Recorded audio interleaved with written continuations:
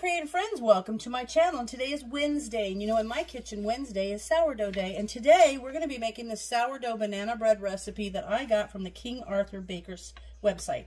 And I love banana bread. I used to make it all the time, but I haven't made it in a really long time. And when I saw this, I thought, ooh, banana bread sounds good, and having the sourdough is going to make it even better. I can just tell you. So what I'm going to do, I've laid all the ingredients out because you know that's the way I operate. I'm going to tell you what they are, and then I'll get everything set up to put it together. But first thing you need is 8 tablespoons of unsalted butter at cool room temperature, and that's just like one of these little half-cup sticks. Then you need 2/3 of a cup of light brown or dark brown sugar packed, got that. A teaspoon of King Arthur pure vanilla extract, got that. If you don't have King Arthur, you can use any vanilla, but they like you to use their product because it's their recipe.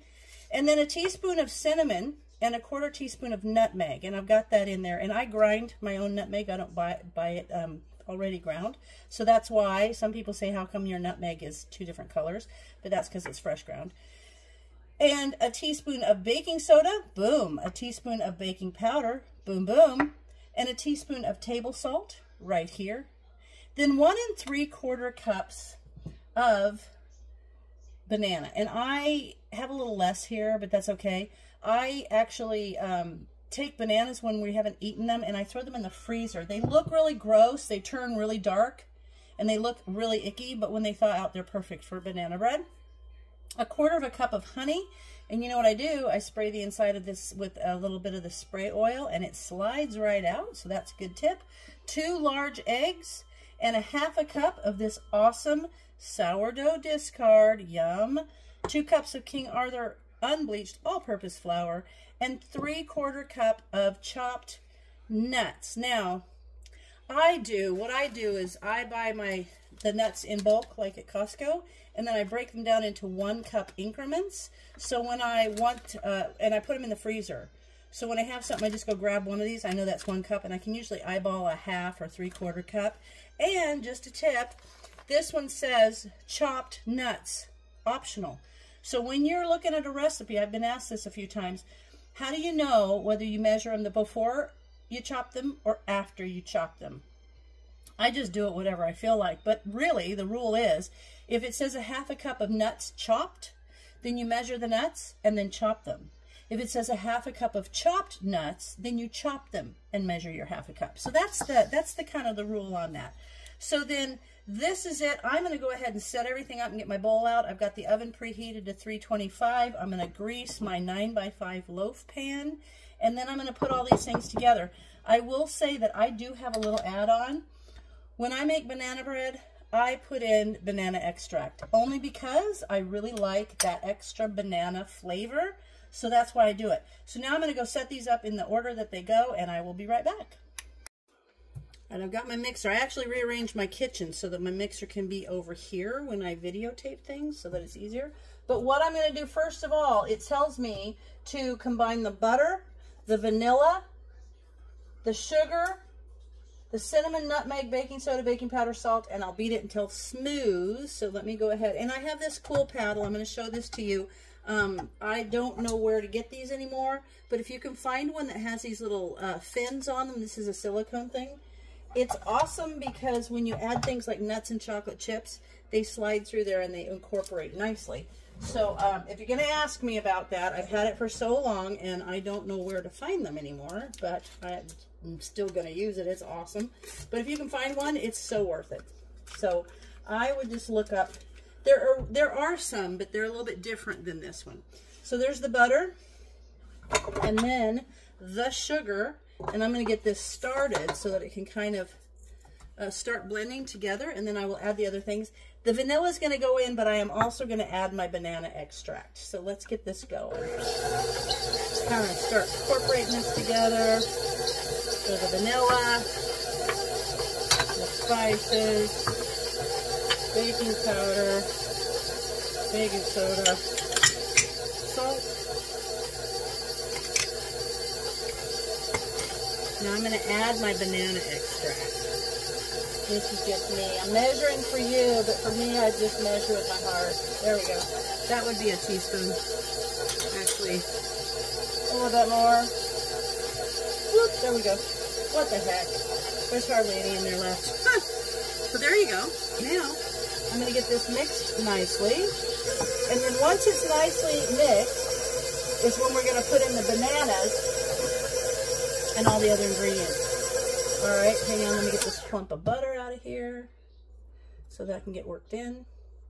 Ooh, I smell my banana mix. So good. Okay. I'm excited about this. There we go. All right, it looks pretty smooth. Got the butter mixed in there. There's that one clump of butter I'm waiting for it to get worked out. Let's see. You there? Okay. All right, now. All right, that looks pretty smooth. Let me get that little.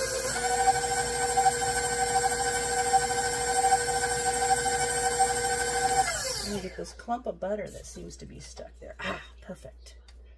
There we go. Now. Excellent. That looks good. Now I'm going to add the mashed bananas. Whoop, there they are. And the honey. And watch, the honey should slide out pretty nicely. It's pretty good. Just going to wipe that out. And yes, I wash my hands before I do any baking. But it comes out pretty well if you just spray this with a little bit of the spray oil. Speaking of spray oil, I'm going to show you something else. Okay, there we go. Okay. In preparing my pan, you can put spray oil, but my preference is the pan baking made with flour. It releases really well and it tastes buttery. So I like that. Okay, now we're going to put in the sourdough starter and the eggs. And we're going to continue to beat until smooth. Let me get this out of the way. I don't want this to go all over. So I'm going to turn it off and get this in there. Then I'm going to add the eggs. There's the sourdough starter. That's going to give it a little tang. A little awesome tangy flavor. So good. Okay, now we're going to do the eggs. Perfect. There we go. I'm going to use my little banana thing to crack the eggs in, just in case. Let me scooch you back so you can see that. There we are. And when this is incorporated really well is when we're going to add the flour and the nuts. And then we're just going to stir that. Okay, there's my 2 eggs. Okay, now let's mix those guys up until smooth. So this isn't hard. It doesn't take a lot of work. And it's going to taste so good.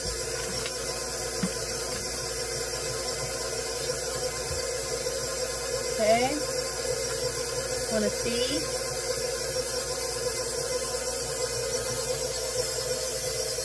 See if you can see in there. See that? Smells good already. Okay. Now, I'm going to add the flour. And we're just going to stir this until smooth. Oop. And the nuts. And I'm going to stir a few extra nuts. Ooh, I think I got... It's sometimes difficult when you're doing it and you're trying to do it. I normally would be facing... Oh, knocked over Pokey. I normally would be facing my mixer. But I'm not. I'm going to throw in a few extra nuts. Oh. There we go. I like it a little extra nutty. There we go. And now we're just going to let that go until it's smooth. And then we're going to put it in the pan. And I also like to sprinkle nuts on top. Okay, that looks good. Perfect. That looks phenomenal. You know, I told you I'm not a fancy cook. I'm just an everyday cook girl. Okay, there we go. Now I'm going to get this off of here so I can clean that off. Let me get this out of the way. I moved it so I could, oh, Pokey's trying to climb up the book there. There we go. Okay. And now I like to sprinkle nuts on the top, and it's so good. Okay, so this paddle helped incorporate the nuts evenly, and it doesn't just catch and move around on the sides of the bowl. So that's pretty neat. And now I've got my oven preheated to 325, and this is going to go in for 25 minutes. 20 minutes if you're baking in a loaf pan, because you could also do this in a 9 by 9, I think. But this is going to be, I like the loaf. I like a banana loaf. Okay. There we go. Get all these off of here. Perfect. Now I'm going to get a quick run over with my spatula. Excellent. That looks good. See that? Now, let me turn it this. I see, it's hard for me to do it so you can see, but there it goes, coming out of my bowl.